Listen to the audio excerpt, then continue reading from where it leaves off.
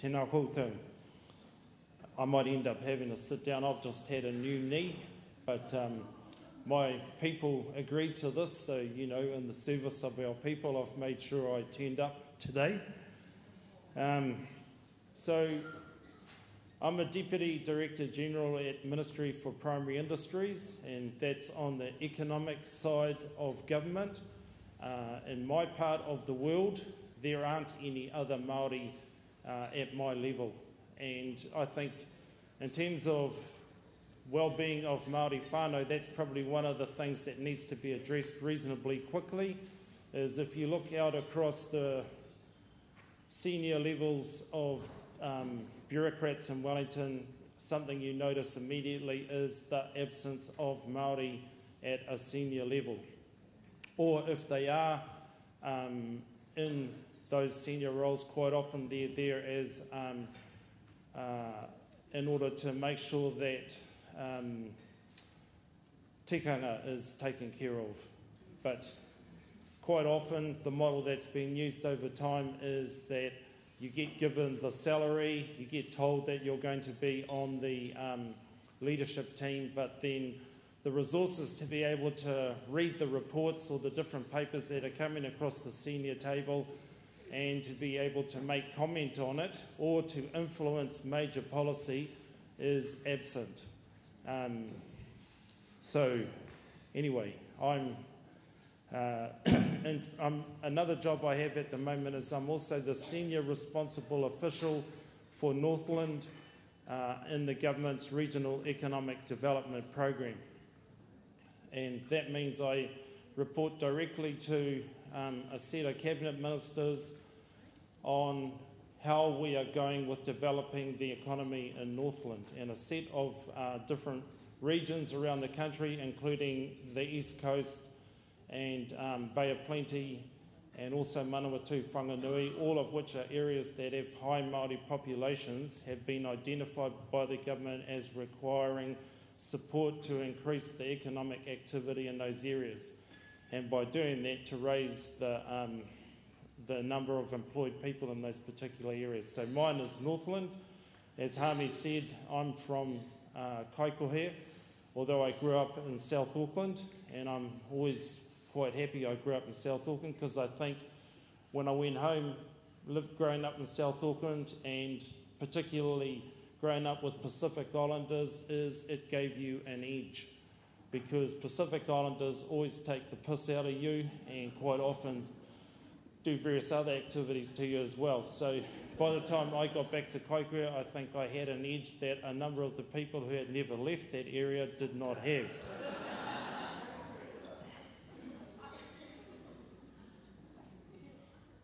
Okay.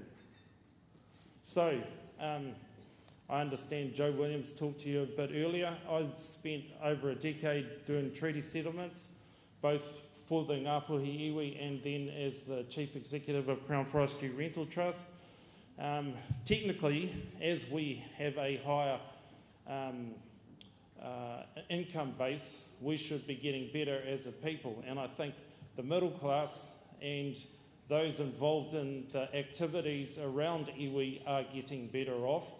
But in towns like the one I come from, Kaikohe, the symptoms of large parts of the whānau not getting better off are becoming increasingly more visible. Two tangis I went to last year. One was for a close friend of mine who was murdered and put in the bush, left there, and then somebody got a guilt pang and told the police where to dig him up.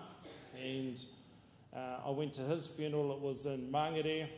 This was all to do with high-level drug activity, but I knew him as a younger man, and when I went into the whare, even though there's supposedly millions of dollars in this trade, the tangi was in a 2-bedroom state house, and it was raining, so you had to put planks out across the lawn, and when you got into the sitting room, there was no one there to do mihi or karanga or anything like that at all. And the thing that most got me too was that around the room there were only women. So all the men were off being he-men somewhere, and the only people that were in the room were middle-aged or older women. And then someone I knew back in our young days, I caught up with her and she said to me, "Oh, I'm looking after 5 mokopuna now because we've had to take them off the parents because of their pee addiction." So that kind of struck me quite severely. And the second tangi that stands out from last year was a nephew this time, who was shot in the street in Whānau, again to do with the pee addiction. And at his tangi, the residual to his tangi is that on the final day, the taumata and the kuia could no longer control the crowd because they were basically overrun by gang members and their entourages. And that particular tangi was televised. So the taumata couldn't do its job any longer, and the kuia couldn't do their job any longer. And then you ended up with a motorcycle being buried in the grave, but only half buried because somebody obviously got a clever idea while they were burying the tūpapaku and put the motorbike in on top of it. What that means for that particular community at the moment is they now have to deal with what do we do about the half-buried motorcycle, and also what do we do about making sure that the next time there is a tangi we can maintain our control or our tikanga over the proceedings. So both of those stood out to me last year as examples of when the whānau process is not working, and when even at a hapū level it's difficult for people to maintain the equilibrium of tikanga over 21st century activities. Then I went to a couple of really good tangi this year where things still worked. One was obviously in the kingitanga. You don't go burying motorcycles half in the grave in the middle of the kingitanga. That was run perfectly. And also one in Te Aupōuri where the people are closely aligned to the church, and so that was run under the auspices of the church. But just comparing those two, on the one hand you have people who are still rock solid in their kaupapa, and on the other side you have people who have been damaged severely by the effects of post-colonisation. So, how does that come to economic development? Originally,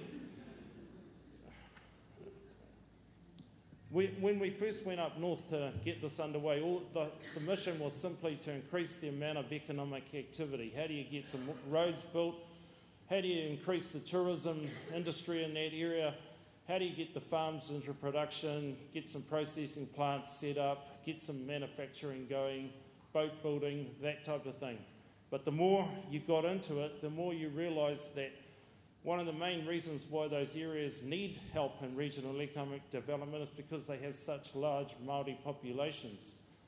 And if you looked at Kaikohe, again, which is our town, that's the centre of Ngāpuhi. So people will always return there whenever their lives aren't going too well or whenever it's time to retire. So people go home because that's where they come from.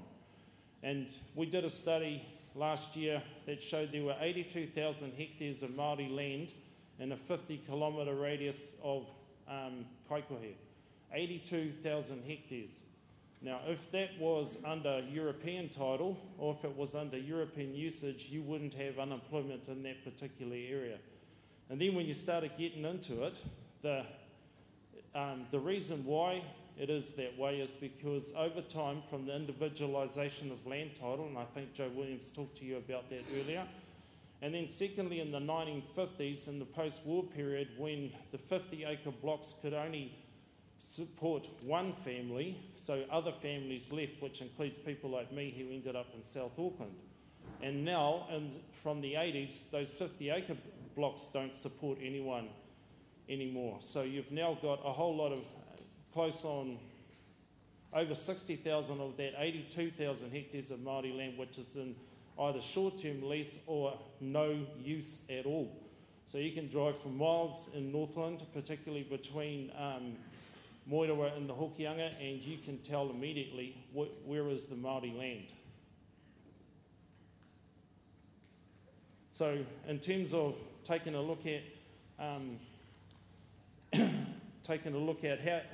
how does the economic activity fit in with the social activity, which I understand most of you are involved in, the whole goal has to be, on the one hand, to increase the number of jobs in any particular region, and then on the other side, to improve the ability of young people to be able to participate in those jobs. We did another study that came out earlier this year, and we interviewed 300 primary sector employers in the Mid-North region as to their attitudes to employing locals. And the same things keep coming through over and over again. First of all, yes, we want to employ New Zealanders, and then secondly, they come with a whole set of problems. The obvious one being inability to pass drug tests, but also the level of numeracy and literacy. And it isn't can you have NCEA level 2, it's simply can you understand instructions and convey information back to me in a timely fashion to be able to do this job. And then the third one is the proclivity for not turning up on Fridays or on Mondays. And that is a pretty good report to read. So any training programs that are to be done with young people have to take all of that into account. One of the big things you find as well in these areas is that if Māori can't see the benefit for any activity occurring in the area, so you might see an example would be Carrington Estate. There's currently a proposal by a Chinese company to build a 700-bed tourism estate on Karikari Peninsula. But because the benefits of that have not been explained to Māori significantly or have not been done clearly, you end up with large parts of the Māori community opposing those activities. And the obvious answer has to be that there'll be long-term downstream co-investment and employment and all the rest of it. But when people don't know how they are going to benefit from any of this economic activity, they will always oppose it. And Māori opposition is quite significant. I'm involved in aquaculture and irrigation and a whole range of other things, and it is always the same. Where people can't see there's going to be a benefit, they will continue to oppose.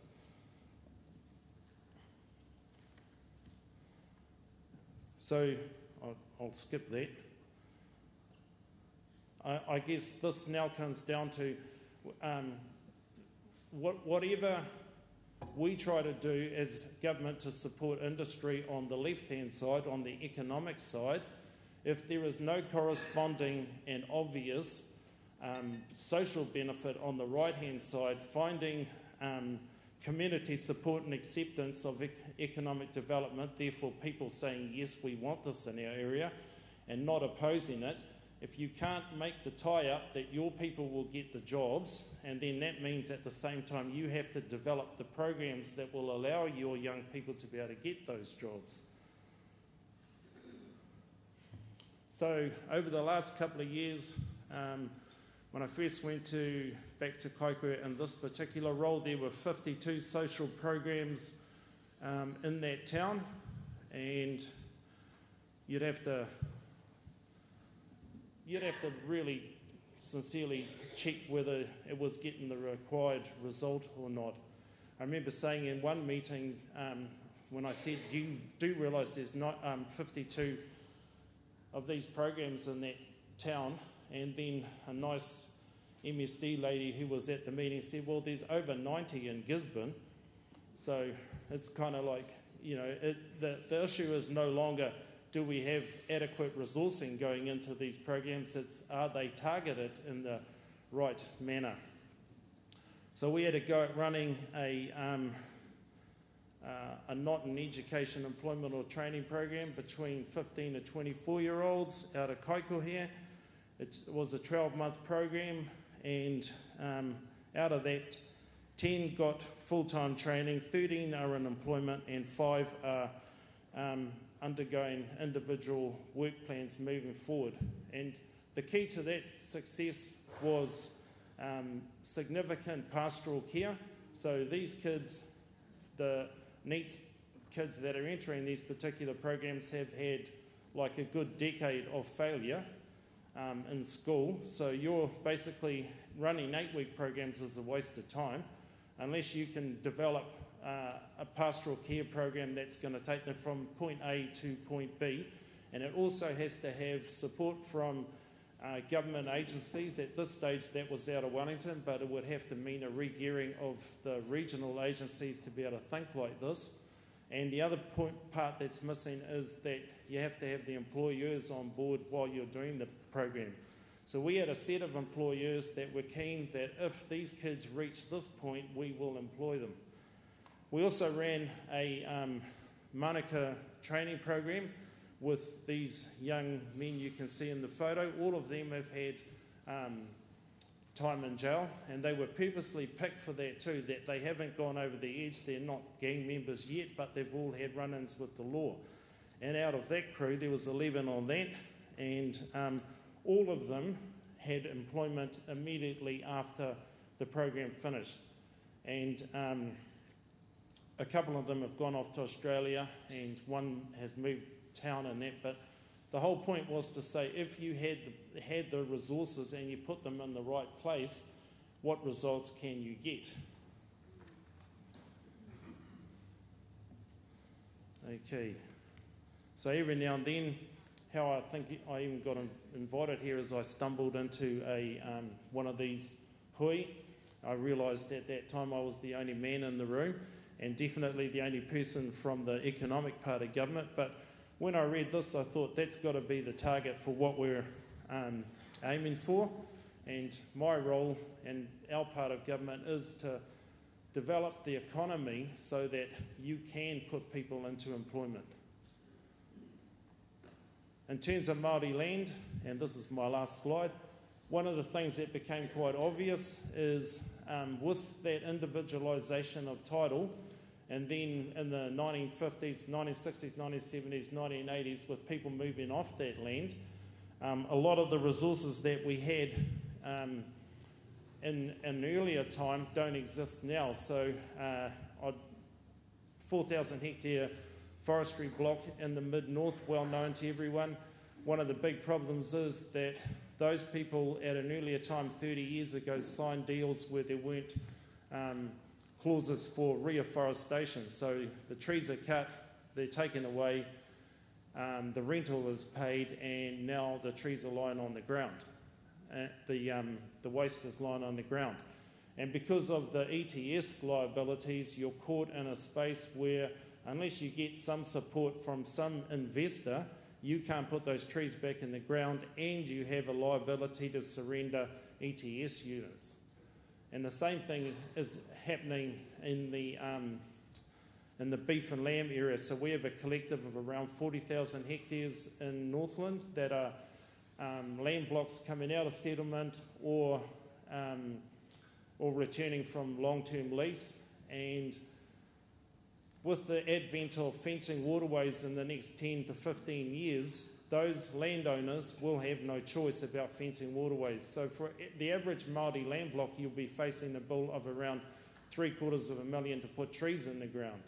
So the seesaw idea is basically why Māori don't want to go with investors, and there are plenty of investors, is because of the fear of how the last lot of deals went, and secondly, the seesaw is heavily weighted towards the investor. The investor has capital, intellectual property, technology, and market access. And really all we have at the moment, until we continue to develop other activities, is we have the land. And the land is only ever valued at its best alternative use. And yet to us it's precious because it's taonga tuku iho. But in terms of a commercial deal, it is basically what can be earned off this particular land block. And one of the things we are working on at the moment is how do you move that seesaw up so that it is more of a level playing field. Any questions?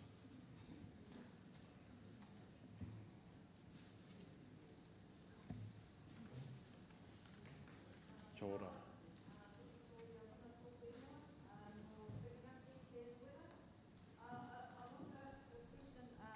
Within our iwi, we're at a space where we're putting together employment and training plans, so working towards building the capabilities. And who do you suggest we go to? So I've been talking with Minister Tolly. Who do you suggest we go to? Because we've got the priorities and we're connected with the people, but still unsure where to start. You know, so we've got the ngahere, the native forest, the podocarp trees. To us, those are our assets, those are our taona, and we want to build our people from that base. Yeah. So where do you suggest we start when we're looking at building the capability and the capacity of our people to sustain that? Does that make sense?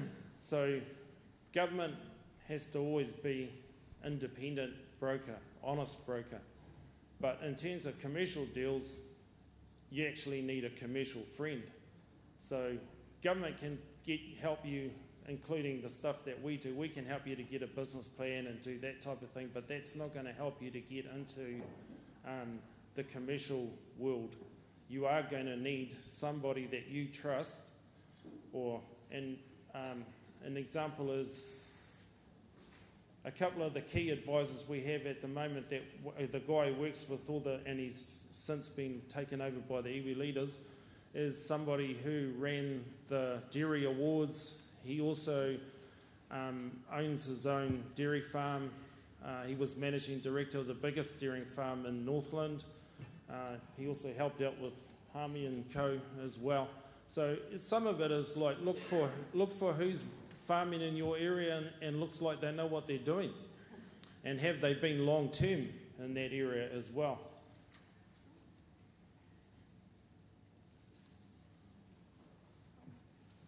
I'm off the hook. Thank you.